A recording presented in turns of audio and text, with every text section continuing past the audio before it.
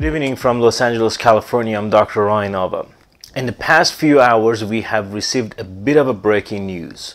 The Department of Justice is investigating Donald Trump.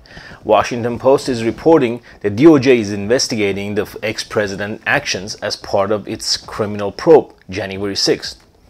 Sources telling the Post that federal prosecutors were questioning witnesses before a grand jury have asked hours of detailed questions about meetings Trump led in December 2020, January 2021, his pressure campaign on Pence to overturn the election, and what instructions Trump gave the lawyers and advisors about fake electors and sending electors back to the states.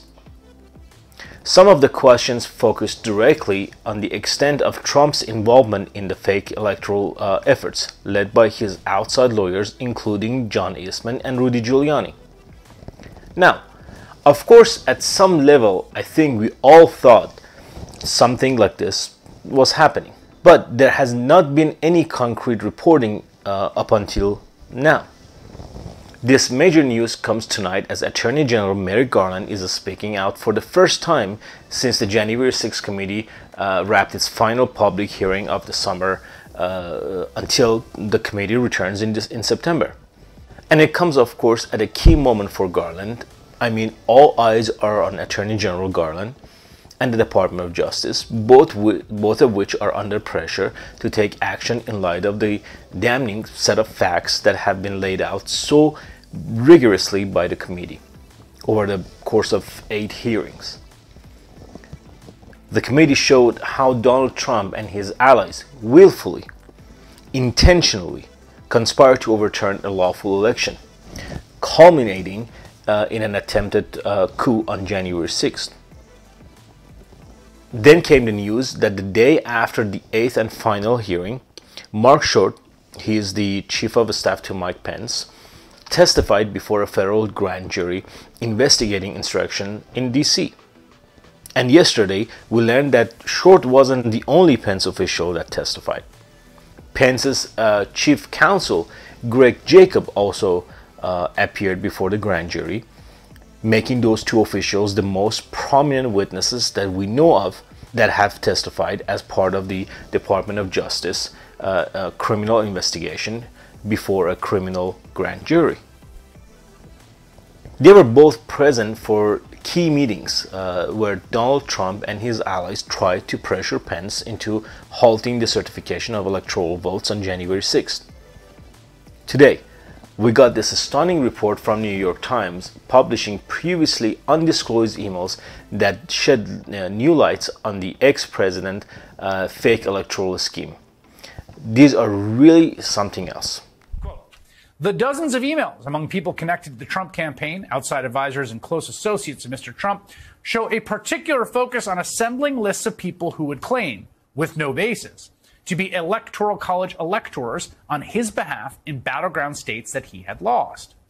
The author of several of those emails, an Arizona lawyer who helped organize the pro-Trump electors in that state, repeatedly called those very electors fake. That's the word he used. He fully understood what they were up to.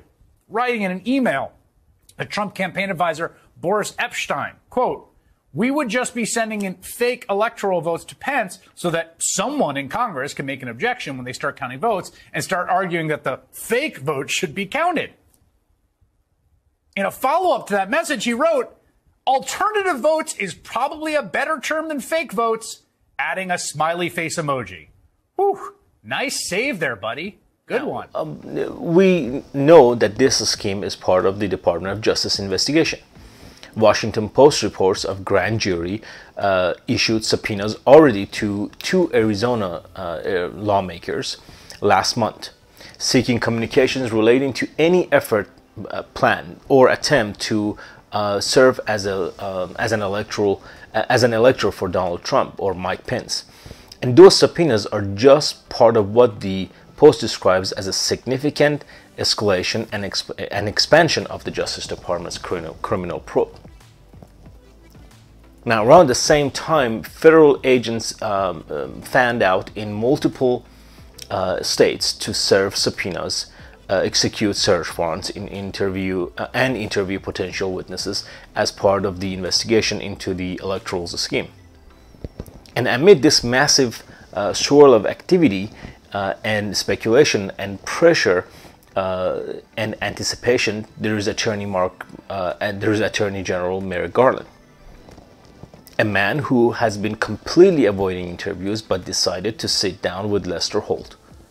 Now, of course, he can't divulge specific details about the investigation. It is still fascinating and offering a perspective at this key moment.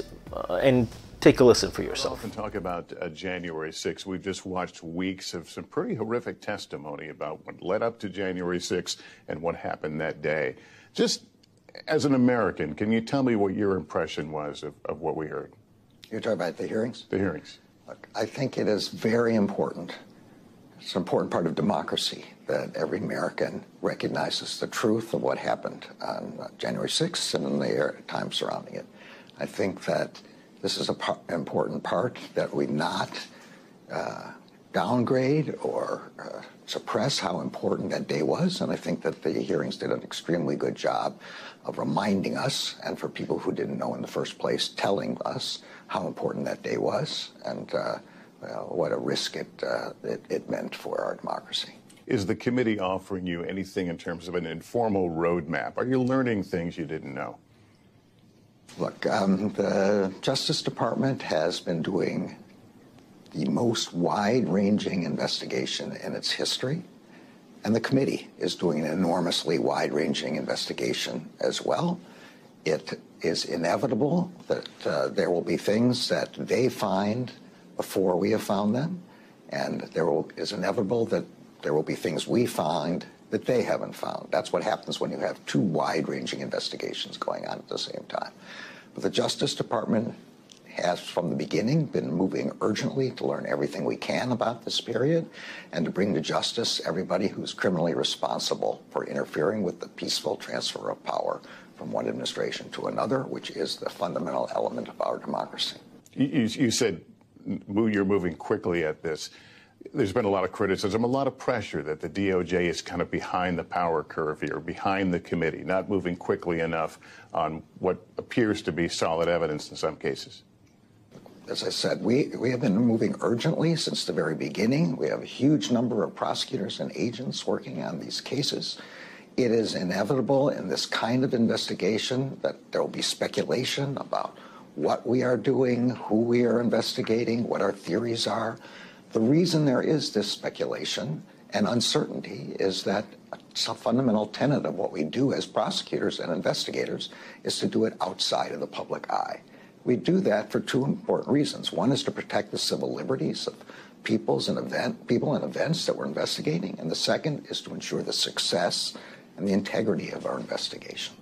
Would a criminal referral from the committee carry a lot of weight? Would it be welcomed by the Department of Justice? So I think that's totally up to the committee. We will have the evidence that the committee has presented, and whatever evidence it gives us. I don't think that the nature of how they style the manner in which information is provided is of particular significance from any legal point of view. That's not to downgrade it or disparage it. It's just that that's not the issue here. We have our own investigation pursuing through the principles of prosecution. You said in no uncertain terms the other day that no one is above the law. That said, the indictment of a former president, of perhaps candidate for president, would arguably tear the country apart. Is that your concern as you make your decision down the road here? Do you have to think about things like that? Look, we pursue justice without fear or favor. We intend to hold anyone who was criminally responsible for the events surrounding January 6th, for any attempt to interfere with the lawful transfer of power from one administration to another, accountable. That's what we do. We don't pay any attention to other issues with respect to that. So if Donald Trump were to become a candidate for president again, that would not change your schedule or how you move forward or don't move forward?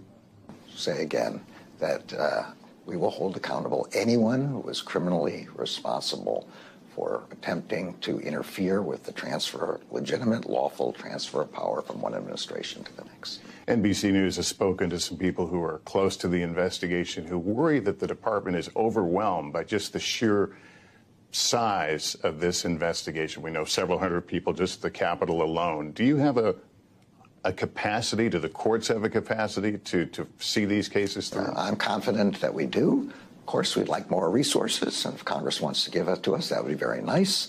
But we have people from all prosecutors and agents from all over the country working on this matter, and I have every confidence in their ability, their professionalism, and their dedication to this task. How is your department dealing with the pressure? Every day you wake up, there's a column in a newspaper talking about what you will do and when you will do it. So this I've said before, and I mean it from the bottom of my heart. The only pressure that I, or my prosecutors, or the agents feel is the pressure to do the right thing. That's the only way we can pursue the rule of law. That's the only way we can keep the confidence of the American people in the rule of law, which is an essential part of our democratic system. For more videos like this and to support my work, click the subscribe button here on the screen. You may also follow me on Medium, where I write about the most important topics daily, or check out my podcast, Dr. Ryan Alva Show, on Apple or Spotify or wherever you listen to your podcast.